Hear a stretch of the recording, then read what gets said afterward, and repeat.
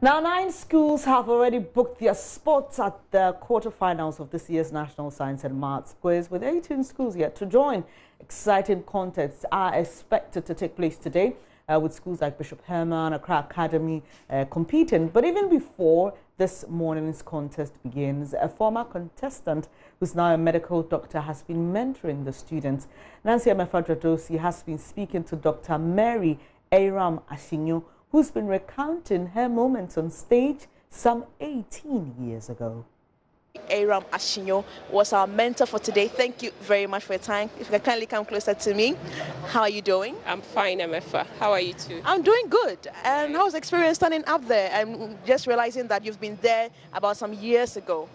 Yes, I think it was a good experience and a good opportunity for me to give back to younger ones. I was on stage 18 years ago representing Ebri Girls on the National Science and Maths Quiz. So coming here today was actually a reflective moment for me about how far I had gone, but also a very happy experience about a few words that I was delivering to the young ones that would go a long way, hopefully, to motivate them and make sure that they achieved their dreams, whatever they wanted to be in the next few years. We'll talk about what you told them, and I'm interested in that 18 years ago. When you were standing there, you saw the various seats there. Do you remember any moment on stage that is still there, that came to mind right when you entered the building? Yes, I really do remember. I remember that it was not very easy even climbing to stage. And back in school, I was a very quiet person. And it's a lot of tension. And knowing that it was also the first time I was going to be on TV, it was not that simple. So as we watched them sitting down there so relaxed, a lot is going on inside them. And it's actually it's a lot of tension. I remember it was so much tension. And I remember that even when the contest started, most of my answers, I had to write it down for my other colleague who was more bold and vocal. I think she saved me on that day. It was from the middle of the context that I was actually able to speak up a lot. So it's not an easy thing climbing those platforms. Yeah, we must congratulate them. Yeah. Which school took you out, by the way? It was Pope John's, yes. And we were leading them until the last but one round. So that was very painful. And I think that at the end of the day, they won the overall, also, if I remember. So that meant that our team was very strong. So we cried a little bit and we went home. It's part of life. But there's been talks about why girls' schools have also not been able to win the competition. From your experience, do you think there's anything that intimidates the girls when they get on stage? Or what do you think, in your view, what do you think is the reason? I think first, girls themselves have to believe that they can. It's also not that easy for them to believe that they can. That's why mentorship is very important, because you are growing up in a culture where you are told, hey, you are a girl, so you can't do ABC. These things are for men. So it's about believing that they can. But also, let's make sure that the systems that enable them to have the right science and maths education are in place, the right equipment, the right laboratory, the right content are in place, so that they would also be able to come up. But I think they are doing very well. And given the opportunity, girls will do much more better.